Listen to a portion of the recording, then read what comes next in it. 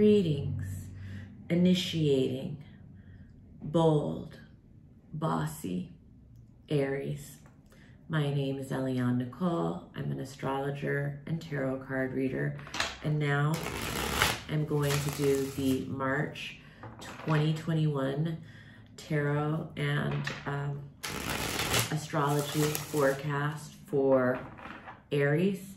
I'm actually focusing more on the tarot in these monthly videos now, but I will talk about some very broad strokes of planetary transits.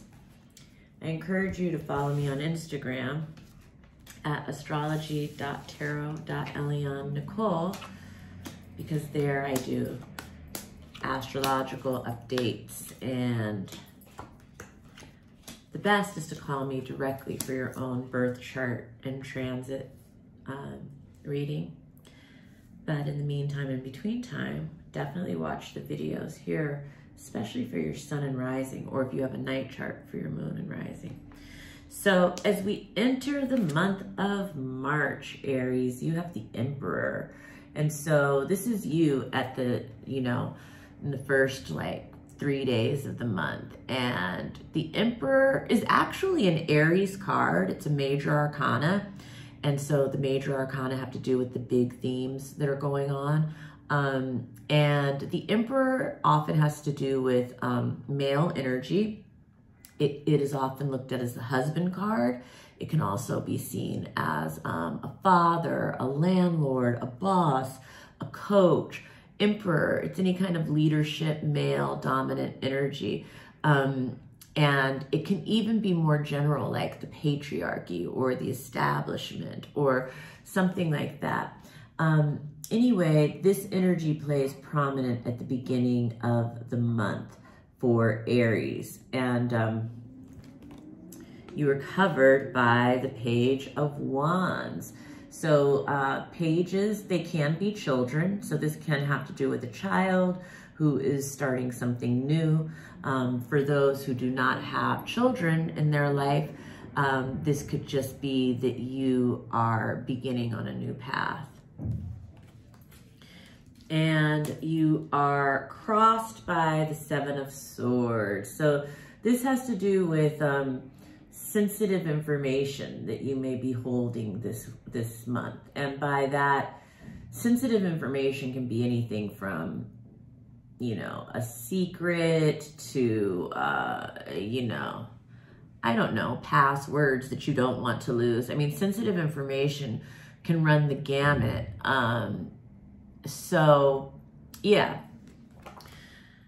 Followed by another 7 immediately. So I feel like around the 7th through the 12th, there's going to be kind of a big change, or a rapid change. Not, anyway.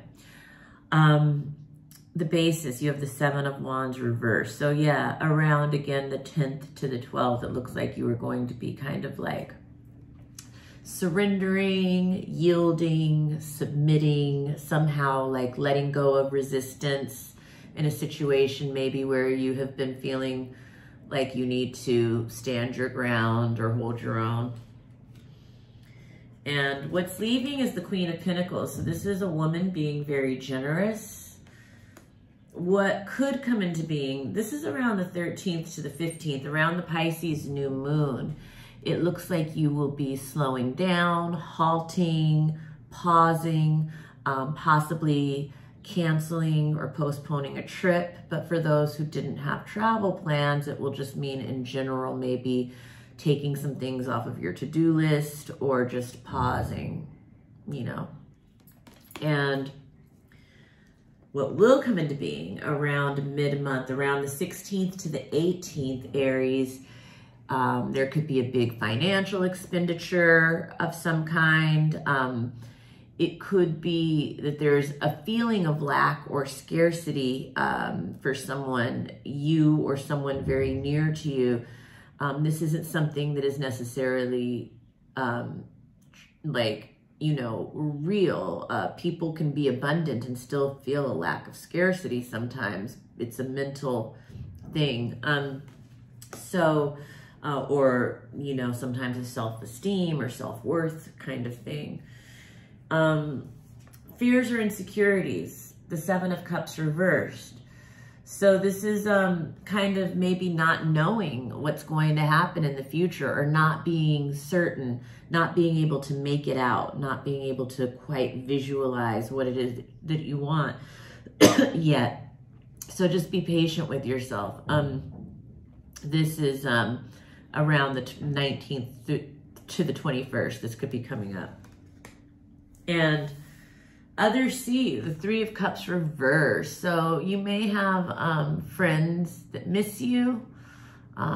It could also be a friend that's upset with you. The Three of Cups reversed can be either, but it's definitely something around friends. Maybe they miss you. Maybe you hurt their feelings. Maybe something like that. Maybe you flaked. I don't know. Positive feelings.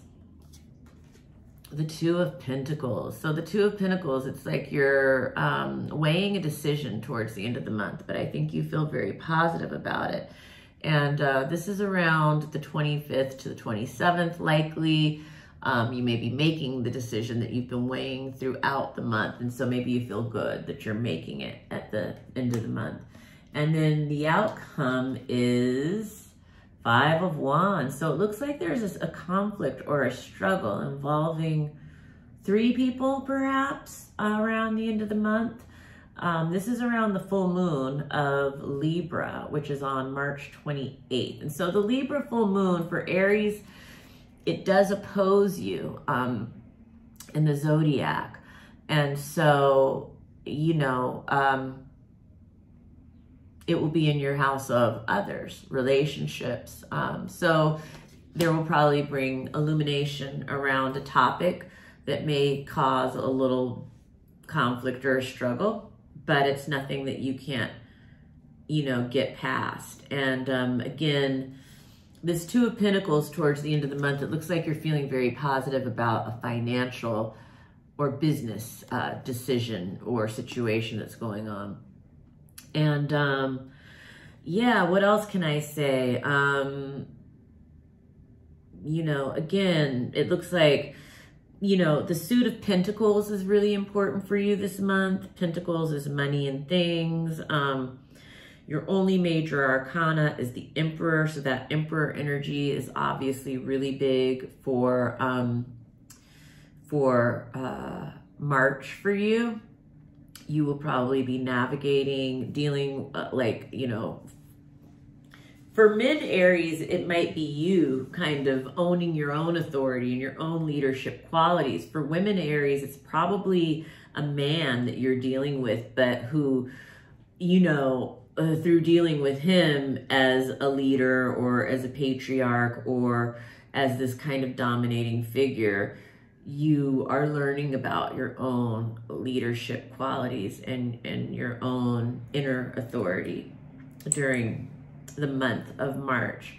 And you also have a couple of cups, which is the realm of emotion. You have one sword, and that's this sensitive information that you're holding on to. And that is something that is, you know, something that you're working through in the month of March. It's the Seven of Swords is the only one that's in the position of, it's only horizontal position. It's not reversed. It's not upright. So it has to do with what the Kabbalists call your tikkun or your karmic correction in March. Has to do with this sensitive information that you're holding. And, you know, it looks like, you know, again, there's an opportunity to be starting on a new path in March. And it is your birthday season coming up. And so that's always a good time for a new start too.